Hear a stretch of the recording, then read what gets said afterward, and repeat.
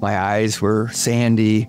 My stomach was upset. By the end of the 12-hour day, I didn't go home. I went to the hospital.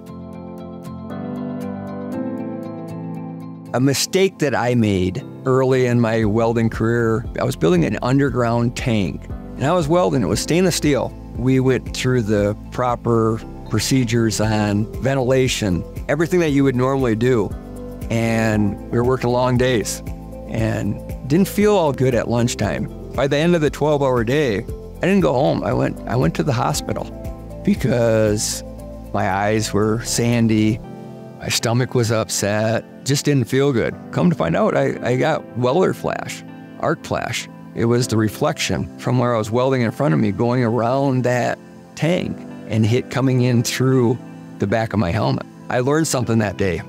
They make these leather flaps that come down and protect you against that. Never did anybody think about that. Until it actually happened. I was fine.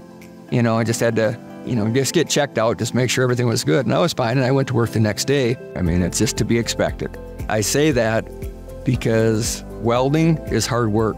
It's hot. You're going to be under a hood in a jacket, but you could also be the opposite. You could be in the cold. It's hard work, but it's very rewarding.